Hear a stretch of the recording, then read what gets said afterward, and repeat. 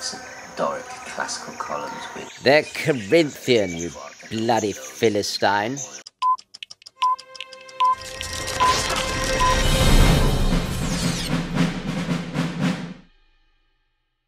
Okay, hi guys, and welcome to the show. Today, another episode of Gentry in a Jiffy. If you're not used to this segment, it's basically where I attempt to make more concise videos answering your questions. But I have a feeling this one might be a long one as there's a lot to talk about. I'll do a quick wristwatch check before I get into it. I'm wearing something classic, simple, affordable, one of my favorite Casios. Let's see if I can remember the reference number. It's the A158W, I hope. If you want to leave a question for a future episode, please do share in the comments below, or you can email in theurban@gmail.com, all one word. Today we have an email in from Carlos in San Diego, never been, California of course, dying to go. I've heard great things. And he says, "Dear TGV, I am a big fan and have followed you since the days you made more videos about cultural subjects more than just watches." Fantastic. So we have a true OG original Gentry there. I do miss those days. I find your attitude infectious and I admire how you always remain positive even when dealing with your many battles with health. Well, thank you very much. Personally, I have found the watch community very toxic and I have received many hateful comments on my Instagram posts because I do not have luxury watches. My question is, how do I deal with all the negative criticism online? Wow, well, that is a really good question. In fact, I think it goes more into just life advice and how you look at life. So first of all, remember this quote from Winston Churchill: "You will never get to your destination if you stop to throw stones at every dog that barks." It's really simple, common sense, but very true life advice. Carlos, you got to remember that the snob, let's call them what they are, okay? It's the watch snobs. We're dealing with the watch snobs. And in a moment, I'll go through 10 things that I think really exemplify why they're so wrong, because essentially they are wrong. And I think you really hit the nail on the head, because if you compare videos before, and people always ask, why were you so kind of gloomy and serious in my earlier videos? And it's because I wasn't happy. Strangely, my battle with health has really made me appreciate life. It's made me appreciate simply being able to breathe when you're not dependent on machines. And I found out new things about myself, strengths I didn't even know. I've learnt fortitude, I've learnt resilience. YouTube has taught me to have a very thick skin, which is just excellent life skills. You've also got to ignore these people, because you've got to remember these people are essentially watch snobs and people that like to go online and talk badly about people they've never ever met, or talk badly about your Instagram, whatever it is. You've got to understand these people are toxic. They're unhappy themselves. I, believe it or not, I kind of was more in that negative frame of mind before my own battle with health. When you appreciate true adversity, that is when you also start to appreciate life and what it really means.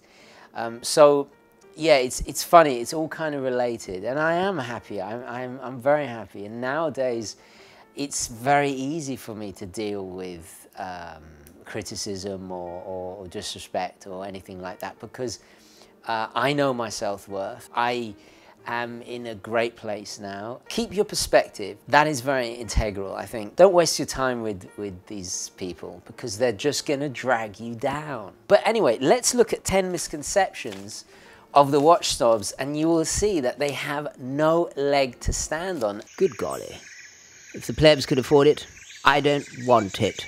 Affordable watches are all bad quality. Well, obviously, more affordable watches are going to have corners cut. They're not going to have as much QC as more expensive watches. But just to dismiss a watch because it's affordable as bad quality is an absolute fallacy. It's so wrong. The closer you get to $1,000, you really start to notice a significant improvement in the finishing, in the choice of movements included, in the refinement and time that's gone into it. I mean, look at Stover, for example. Impeccable quality from around $1,000 upwards. Oh, let them eat cake. Okay, number 9, affordable watches are only for those that are not well off. Absolute rubbish. Some of the most wealthy, classy, sophisticated, educated people I know wear, you know, swatches. How much you earn and what you do in life should have no relation to your watch. You should enjoy a watch, doesn't matter if it's, you know, $10, $20 or $100,000. This kind of thinking is a very, typically you see it in kind of petit bourgeois social climbing. You know, it's for the insecure.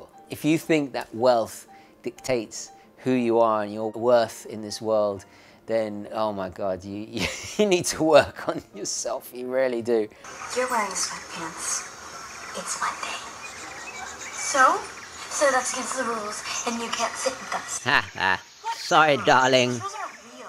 Okay, number 8, and this is when the watch snobs exclude people who don't have luxury watches. You do not have to own a Patek to enjoy horology and watches and this passion and learning. This is elitism, and to presume that somebody's not an expert because they're wearing a Casio or whatever, that is so judgmental and superficial. Everybody has to start somewhere. I mean, look, a couple of years ago, well, I've always loved watches, but I didn't really get serious into it till a couple of years ago, and I've shared this journey with you guys, and it's been one of the most pleasurable, wonderful chapters of my life. I find watches of all levels interesting, and so should you. There's always something to learn from watches of all levels. And besides, how are we going to grow this passion if we start excluding the entry level? It's counterintuitive. We have to embrace everybody. Now that's what I call old money. Splendid. Okay, number 7, affordable watches do not have historical significance. Well, this is, oh my God, where do I, look at the little Benrus I bought for $200, a mil spec, worn in Vietnam, 1970, incredible history. Look at the Bulova Accutron, this pre-quartz, innovative, well, now it's a dated technology, but it was fascinating. The technology was used in satellites, worn by the spy pilots in the Cold War. Look at the Seiko 5 again. A lot of them have the 7S26, which has the magic lever system, this incredibly ingenious but simple, deceptively simple way of allowing the rotor to wind the watch bidirectionally. These are just a few examples. Just because a watch is not expensive does not mean that it has any less history or significance to this wonderful passion. I only wear haute couture. Number 6, and I see this all the time, people refer to them as their first real watch, as if something affordable is not real. Well, this is just the most ignorant way of looking at something, and I think they're victims of the luxury watch myth themselves, which I have discussed before. Robert Greene famously said that essentially people want 2 things, wealth and a feeling of importance. That gives you an indication that they obviously want the latter, that they are insecure, that they need to have that luxury branding to lift themselves up. If we all think like that, we're going to miss out on so much fun. There's so much fun to be had at all levels. You cannot put a price on enjoyment. If you're buying for status, I think you're not really buying for the true love of the craft and the history and the passion and, you know, the community and all the rest of it. This is a real watch. Just because it doesn't cost a fortune and it's not luxury or a certain brand or precious material or has not been hand decorated in the Beauvais Castle, if you remember my video of that incredible place, doesn't mean it's not a watch, okay? Moi, judgmental, when this peasant is wearing Stone Island. Okay, number 5 is judging a person because of their watch. And the misconceptions that come with that. I'll give you a little bit of context. There's an organization, I'm not going to mention their name, but they have, I think it's international, might be domestic, I can't remember if it is international, but they have gatherings of watch enthusiasts, and I was inquisitive to see what the requirements are, and I said, is there any brand you can't wear at these gatherings? And they said, Invicta, and I was so disappointed because surely it's about learning, it's about sharing the passion. does it matter what is on your wrist? Not at all. I think it's a slippery slope. What's next? You're going to say, oh, well, you're a certain way, or you're from a certain place, you can't attend. And I think it speaks volumes about the ignorance and this goes into the industry and this kind of snobbery that they permeate outwards as part of their marketing. Never judge a person by their watch. I happened to meet in the street, I saw a guy wearing a marathon watch. It's a very particular watch. The chances are that they're going to be a watch enthusiast, or they were issued it in the military. Either way, it's going to be an interesting conversation. I complimented his watch and we got talking, and he was a watch guy. And that was fantastic. Had I have thought, oh, he's just wearing a marathon, or, had I have completely disregarded his choice, we wouldn't have had that great conversation and connection. Who knows who you're going to meet, or, you could be your next best friend. You never know. Guys, be open-minded, embrace each other. We share the same passion. Look at all that money. Money.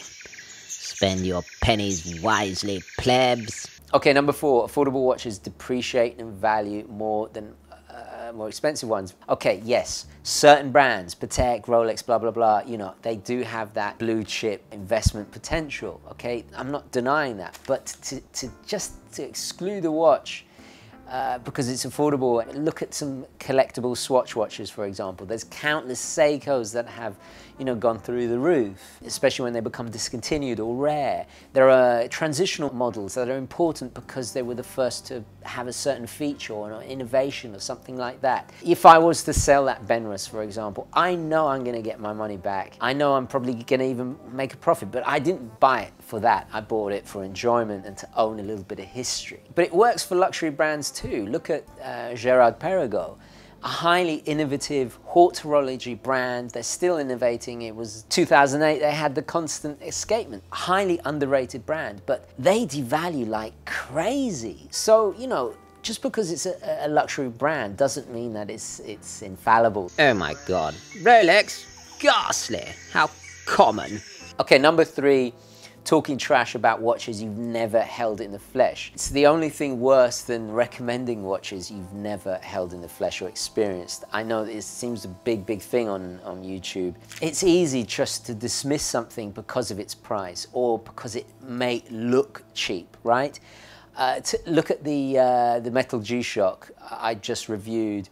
I put that off for ages because for me, G-Shock means something else. But of course, when I got it, my whole experience, my whole feelings changed. So never ever judge a watch until you've seen it in the flesh. You can say, oh, stylistically, it's not my cup of tea, or it looks a little bit flimsy, or it looks like this, or looks like that. But you can never definitively judge a watch until you've experienced it. And talking trash about it, it just shows a level of ignorance, a kind of uncouth madness. Quartz?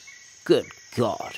You won't find quartz in a Tompion clock. Okay, number 2, quartz watches are not real watches. I see watch snobs say this all the time, just dismiss quartz watches. There are luxury brands. Look at FP Journe, look at the Rolex Oyster Quartz. I used to own one, incredibly refined watches. Or the extremes of quartz technology, that Grand Seiko with the 9F caliber, have taken it to a whole new level. Or when they're utilized as real tool watches like the Breitling Emergency or the Chronospace I had. To disregard the technology just because you don't like it. It is part of horology. To deny it is lunacy. People are getting confused with personal taste and preference. If you prefer mechanical watches, that's absolutely fine. And we have to understand there are various levels in quartz watches. Are truly something to behold and have just as much innovation and refinement and research and development and manufacturing gone into them. Recording a world-changing event involving horology. It's horologium in Latin, darling. Okay, number 1, and I see this all the time, is when people use the horology word, right? Horology, let's get this clear, okay? And I see countless Instagrams, oh, I'm a horology fan. Say, oh, you're not into horology because you only like affordable watches. No, horology is the study of time, the keeping of hours, everything from a stick 2,000 years ago, standing in the sands of ancient Egypt, casting a shadow. That is a time-telling device. That is part of horology. Horology is a huge story that runs parallel to the history of civilization, okay? If you are truly into horology, then you will know about Christian Huygens and the Thomas Tompions of this world, Marge and Harrison and all this. Using this word doesn't work like that. It doesn't work like that. That's marketing. I guarantee you, ask one of these watch snobs what an astrolabe does, they won't know. The wonderful thing about the story of horology is it gives context that makes us appreciate even the most rudimentary or affordable watches, because it's part of that legacy, it's part of that story. Enjoy it, don't limit yourself. Anyway guys, I've been rabbiting on far too long. It's not going to be Gentry in a Jiffy this time. But let me know your thoughts. I'd love to hear what you think watch snobs get wrong most of the time. Your pet peeves when dealing with the snobs in our community. Guys, we all love this thing. Enjoy it. Be kind to each other. Let's grow it. Let's be the best that we can be. Spread that Gentry positive spirit. Let me know your thoughts, queries, comments, opinions, all the rest of it down below. Thank you very, very much for watching. Please don't forget to like this video if you enjoyed it, found it useful. And as always, guys, I will catch you in the next one. Okay, ciao. Money, money, money, money, money, money, more money, all my money. This is a public service reminder for the good gentry. Please follow us on Instagram, join the Facebook UGWC group, and click on the bell to keep notified of new videos. Don't forget to keep it positive, keep it gentry, onwards and upwards. Thank you.